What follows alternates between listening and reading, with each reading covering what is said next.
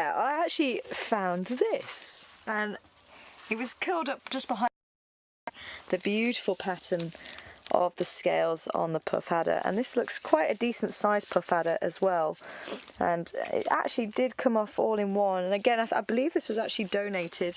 So these are the scales underneath, so you can see quite a lot larger, and that helps with the movement of the snake, so they can press into the soil and they can actually slither along, or using the muscles on their belly. So this particular kind of snake does actually move in what they call a rectilinear motion, so it can actually go in a straight line across the road. If they really need to move fast, then they'll do that very typical motion, but otherwise, as I say, they can use these scales to sort of dig into the ground, and they'll contract the muscles and then relax and expand the muscles so that the next set can then contract, and it kind of pulls them along.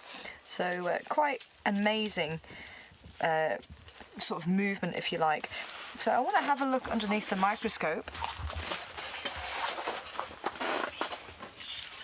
V-shell saying a beautiful snake, and it actually is. I mean, you can see the coloration here really blends in very well with the bush, and I think a lot of people, there we go, there's the microscope, so you can see it's almost like sandpaper, the scales, and they've got that ridge down the centre of it. Now some other snakes don't actually have that, so some of the other snakes are very smooth and shiny, and it's funny actually, the general rule of thumb seems to be, you know, sort of shiny snakes are venomous, but I say the Puffadder is obviously one of the exceptions to that rule because they are quite dull, and a lot of people are worried that when they go walking through the bush they might actually find a Puffadder.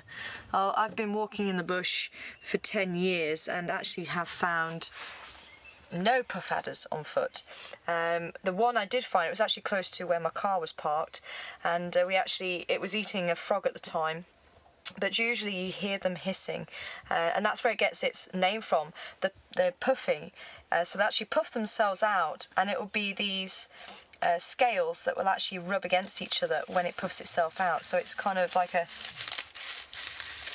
That's what you hear, but obviously when it's not as crinkly, then you can actually, it doesn't sound as dry, so it sounds more like sandpaper rubbing, and that's what you hear when they actually do puff themselves out. So I think we're going to go back and see how Shadow is doing.